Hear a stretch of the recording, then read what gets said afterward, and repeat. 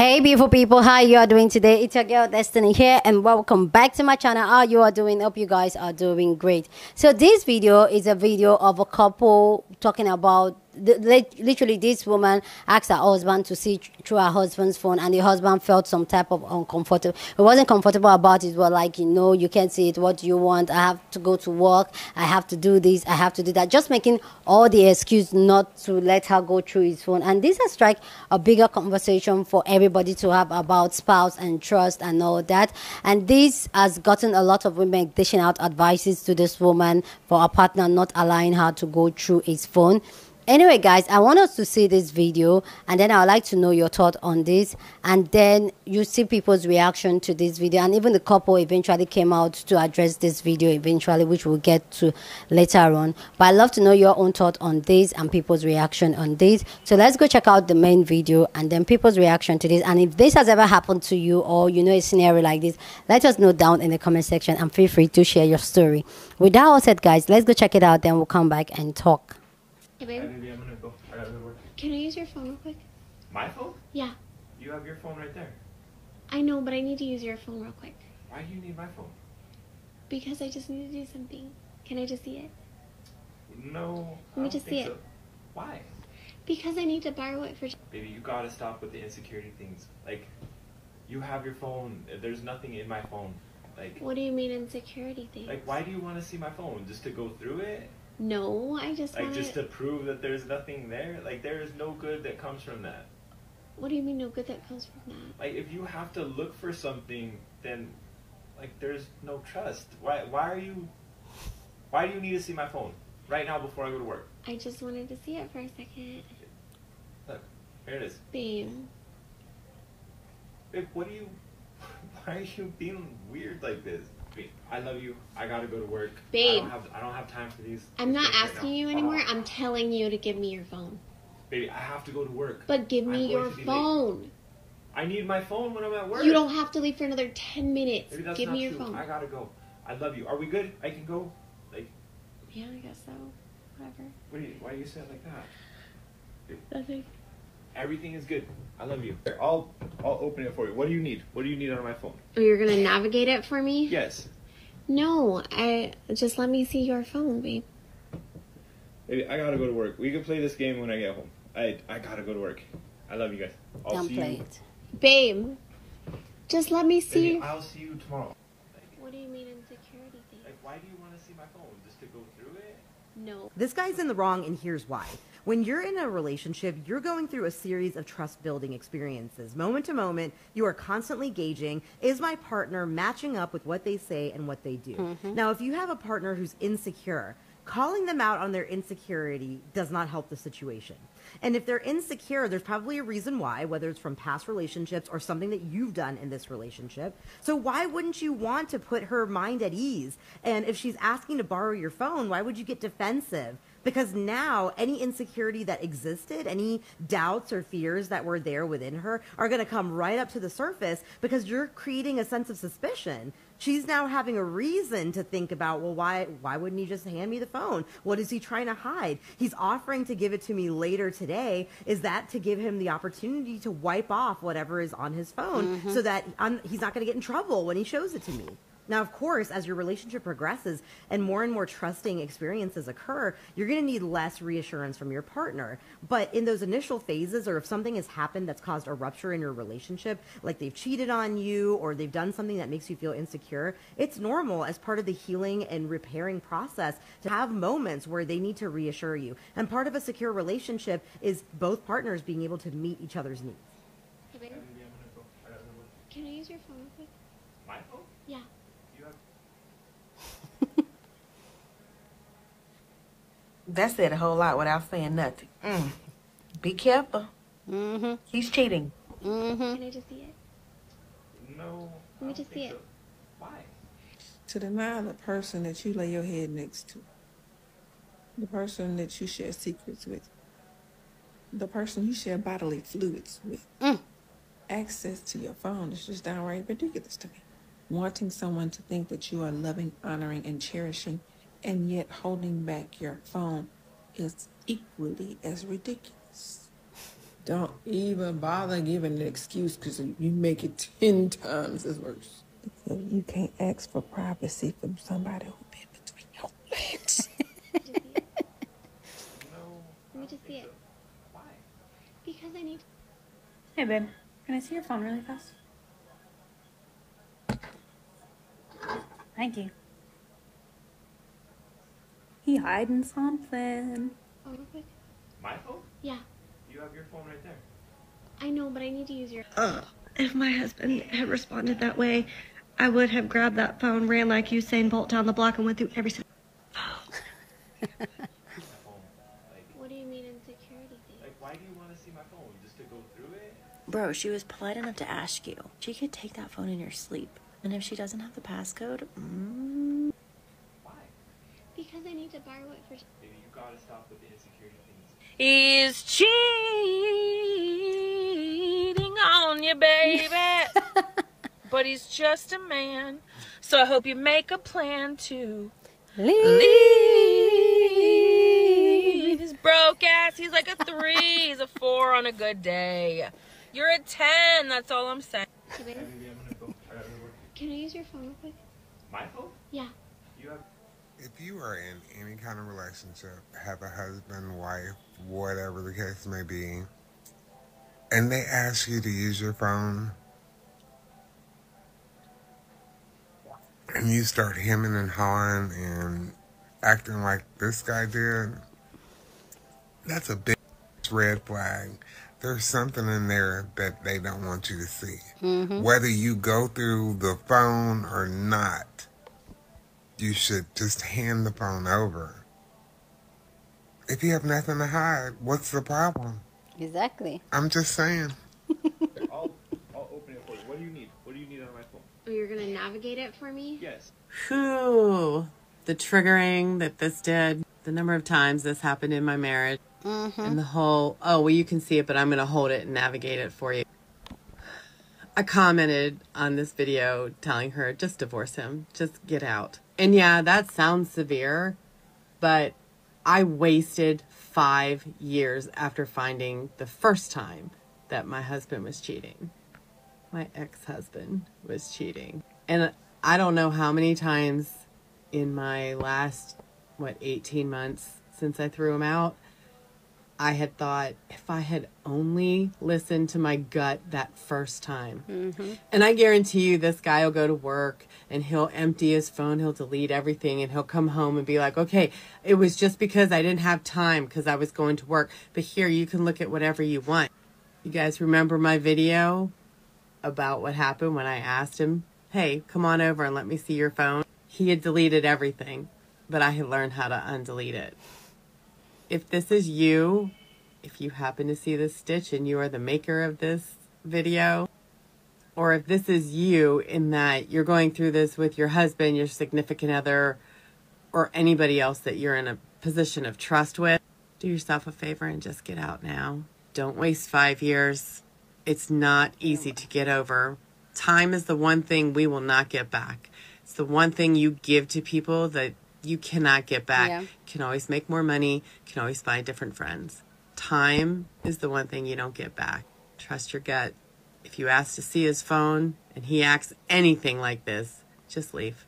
As a side note, being alone is so much better than being with someone you can't trust. And that is something I have learned through experience over the last 18 months. I'm not saying that man is a narcissist. I'm not saying that, y'all. That's not what I'm saying. But that behavior is very toxic or narcissistic at minimum. And of course, if you're new here, I'm actually a diagnosed narcissist. So things like that happen all the time in toxic relationship dynamics. And there was a pretty good example of that, the dismissive behavior. I know people will hop in the comment sections of videos like that and just be like, you know, everybody's entitled to their privacy. Use your own phone. You're actually recording him with your phone, so why don't you use that one? Blah blah blah. Boo boo beep beep beep beep. To make excuses for not allowing her to go through the phone and whatnot. But if you ask your partner to see their phone and they immediately get defensive like that, and they're just always just trying to throw you off and just trying to make excuses for not letting. I gotta go to work. No, you got 10. Hey, you got 10 minutes. Where you going?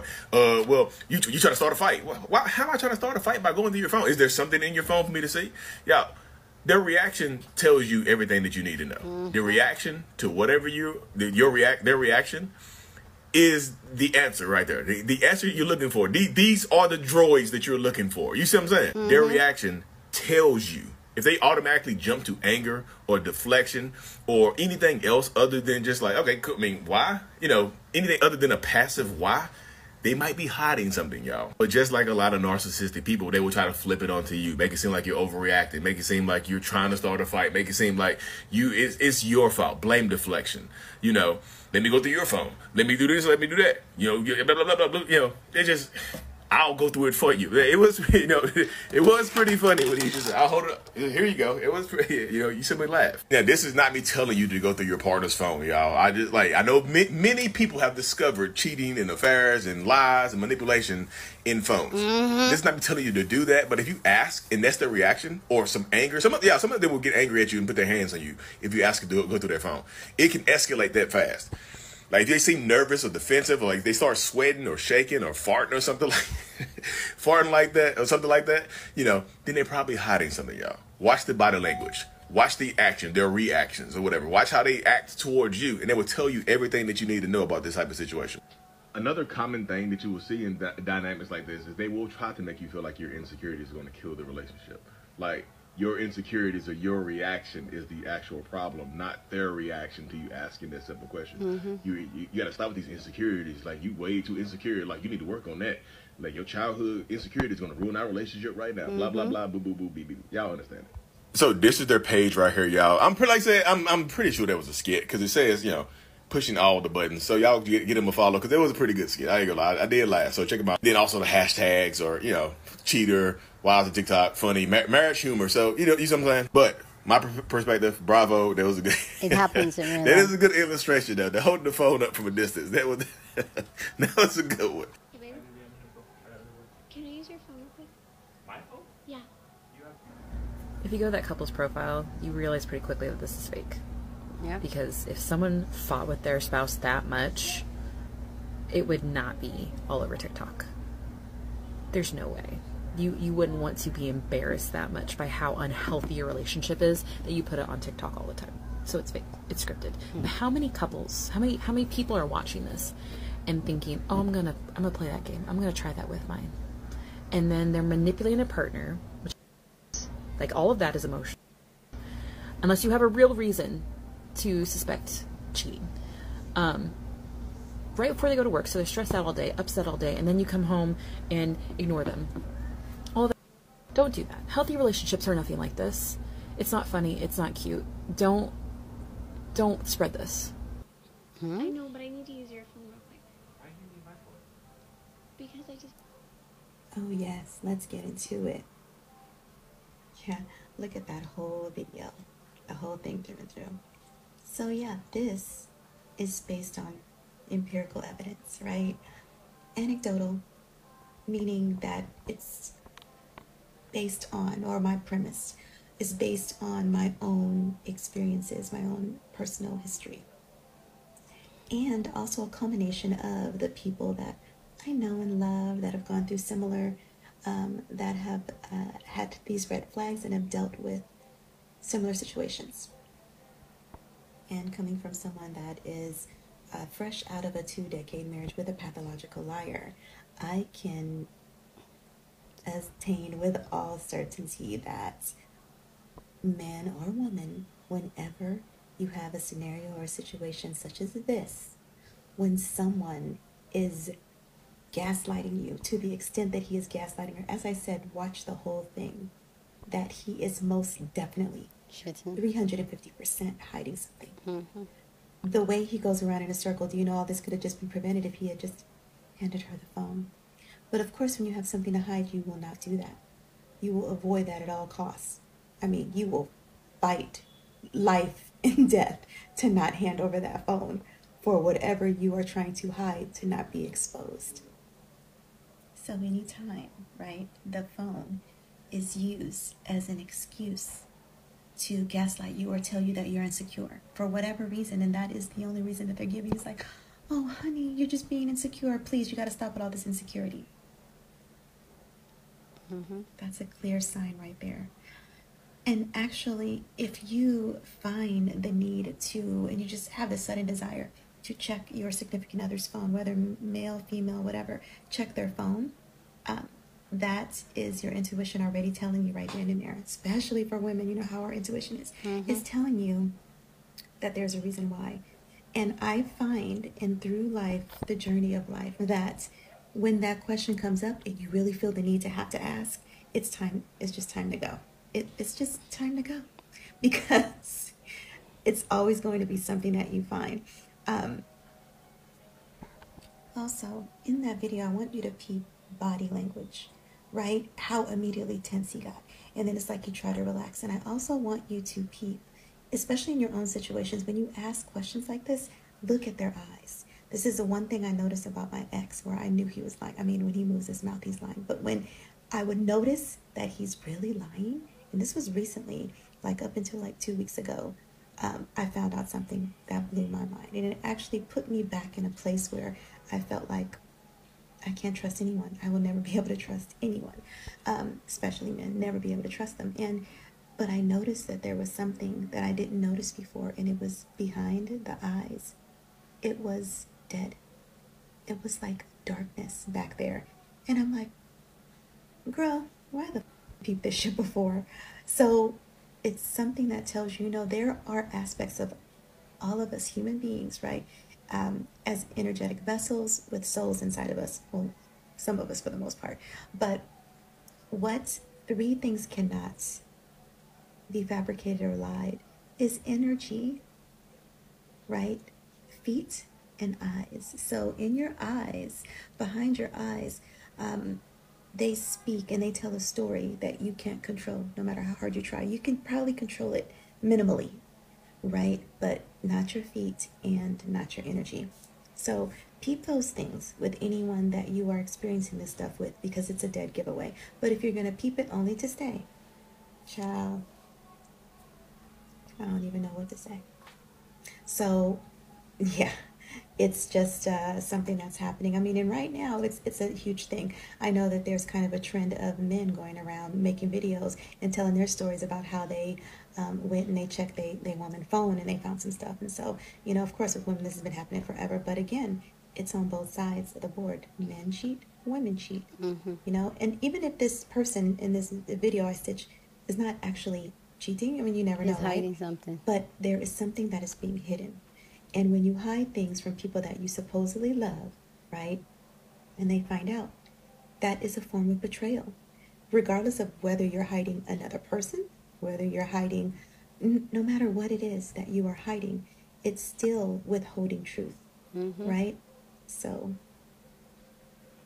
in conclusion, I would say that when you peep this type of behavior, or if you don't even see this type of behavior, but you feel it deep within, listen to yourself.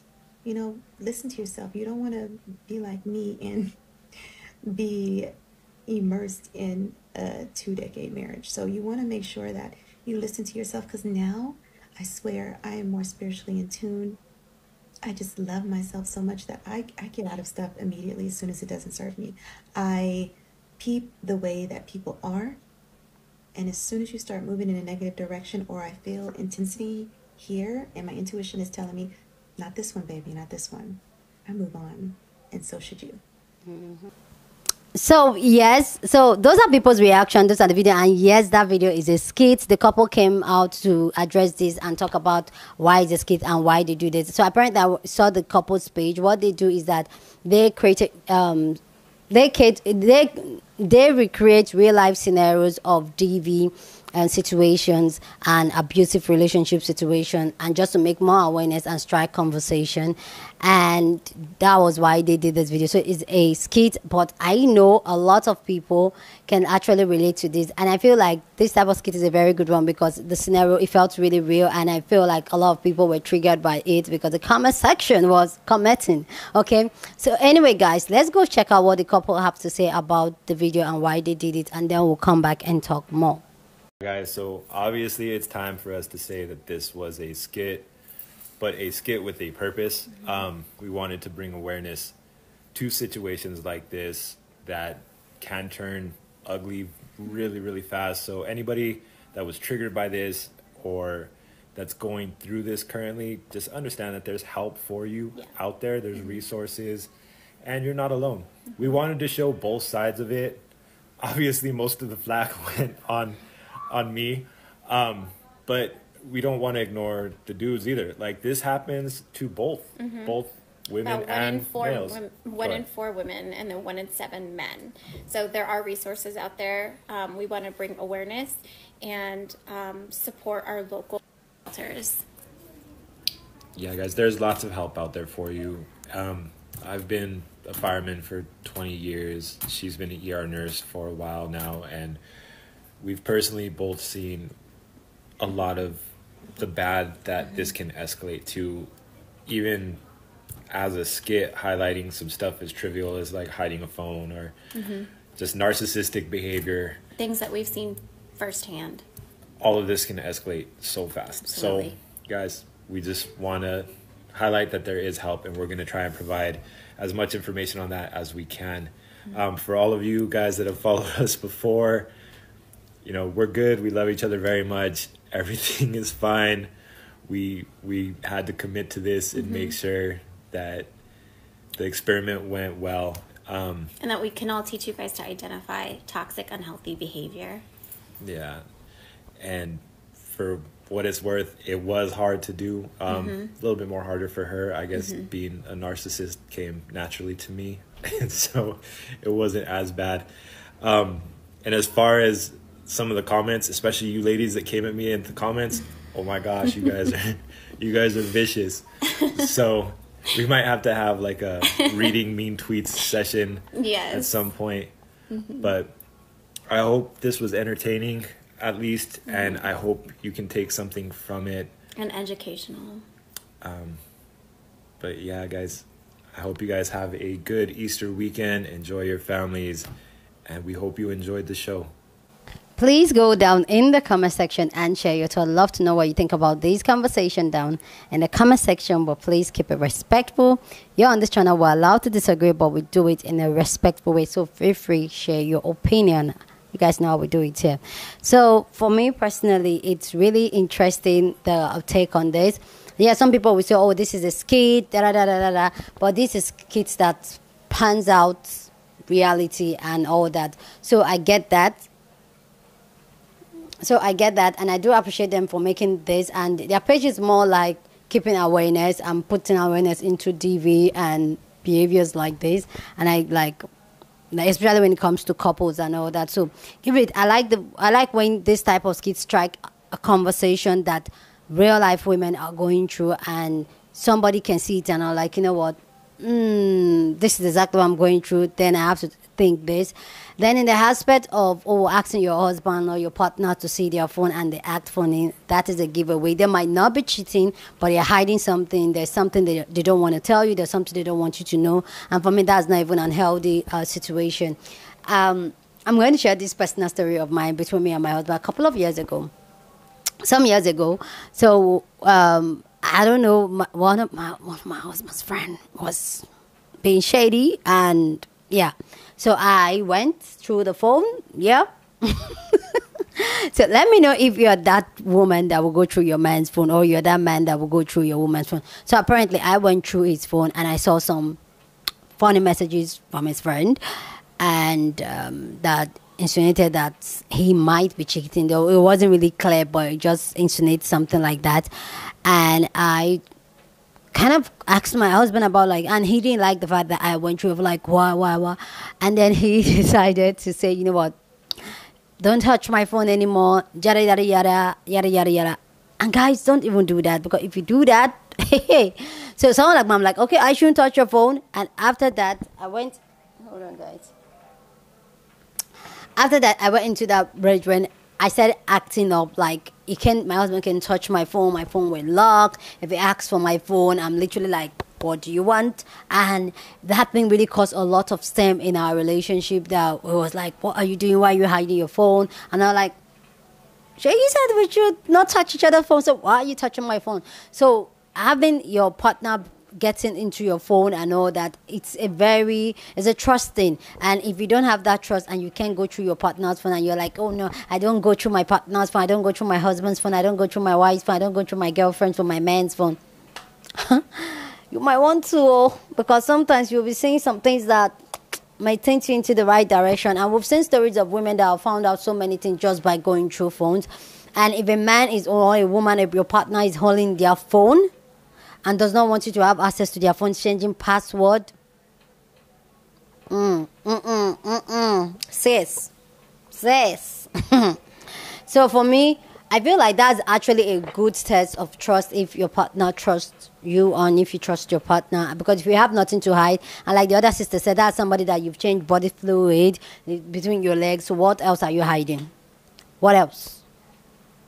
So for me, it's a really like valid skit. I really like it a lot. Personally, I know some of you guys don't like skit here on this channel, like, it's a skit, it's not real, but these are real life situation that is being panned out.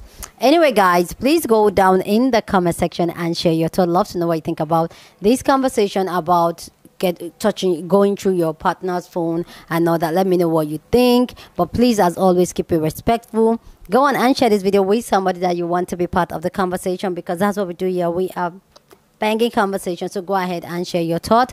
Don't forget to give this video a thumbs up, smash the like button, because this helps YouTube to push out my content for more people to see, and that'll be you supporting this channel and this girl. With that, I will say subscribe if you haven't, and I'll see you guys in my next video. Deuces.